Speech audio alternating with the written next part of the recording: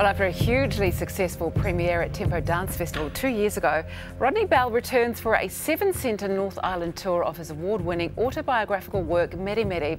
Now, you have the most incredible story. First up, welcome, Rodney. It's such a pleasure to have you here.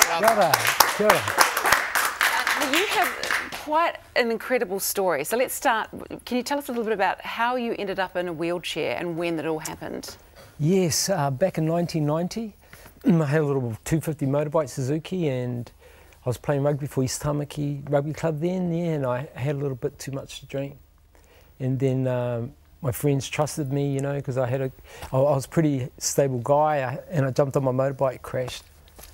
Wow. Tore my arm off, yeah, fractured my neck a little bit, broke my back at a thoracic level, so I'm paralysed from my chest down. And you spent a year in the spinal unit, which no doubt would have been a time of recovery, but also a lot of thinking, I guess, about what happens next. So how did you go from that situation to doing dance?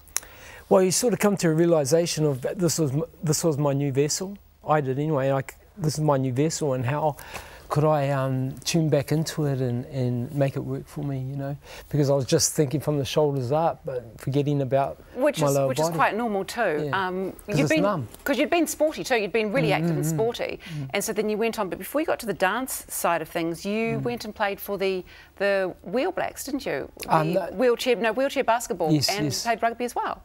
No, I played wheelchair basketball, but I supported the wheelchair rugby and sort of used that as fitness and camaraderie, you know, good guys to be around, very motivated quadriplegics. So how do you get straight back into the doing sport? Because it must be a head game for you too, thinking, you know, what you can do with your body. Yeah, exactly. You go through rehabilitation not knowing nothing really, and then you get a little bit of feeling back, and then you actually start going, wow, I'm getting a little bit stronger, you know, mentally and physically, and then your genetics kicks back in, because I'm a seed of chiefs, yeah, because my dad was very physical. Right. So yeah, then that took over, and the next minute I was like, okay, what can I do now? And was it a lady that got you into dance? Yes, it was, Catherine Chappelle. She's the artistic director for Touch Compass Dance Trust, a physically integrated dance company based here in Aotearoa. And I guess you can combine everything that you want to do with dance, and you've really taken it to the next level, haven't you? What do you get out of it when you're doing this performance? Wow, good question. She planted the seed of dance in my soul, so there's a lot of soul food I get from it, you know. And I feel like I'm in a privileged position too, because there's a lot of collaboration that occurs for me to present something. So I'm not just doing me. I'm doing, you know, there's audio visual, there's a choreographer, there's lighting, there's all these other amazing people that... There's a lot that goes into it. Yeah. You obviously have been quite successful at it, because you actually relocated to California for 5 years, didn't you, with the Axis Dance Company. You toured with them. Tell us about that. Yeah, they're based in Oakland. Yeah, I was a principal dancer with them, and yeah, it was amazing. Got a lot of world-renowned choreographers come in and do works on us.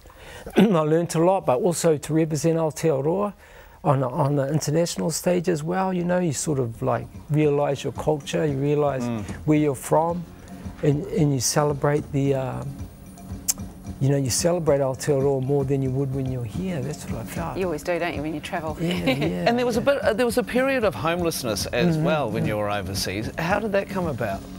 Yeah, after my contract finished with Axis, you know, in the arts, a lot of it's done for passion, you know, you're there expressing yourself, and that drives it. And so I ended up with not saving much, you know, but pretty much on the poor side.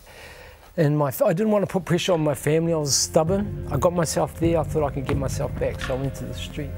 So you slept out at night, so some nights must have been freezing? Yeah. How'd you keep warm? It was freezing. Well, you just sort of, like when you get into survival mode, your body, you know, you draw on all these like inner lived experiences sort of come to the surface. But you obviously ended up back home again. Yes, and you've taken all those experiences and wrapped them into a performance called Meremere, which is a multimedia experience, really, isn't it? Yes. So tell us more about that. Why should we come and see it?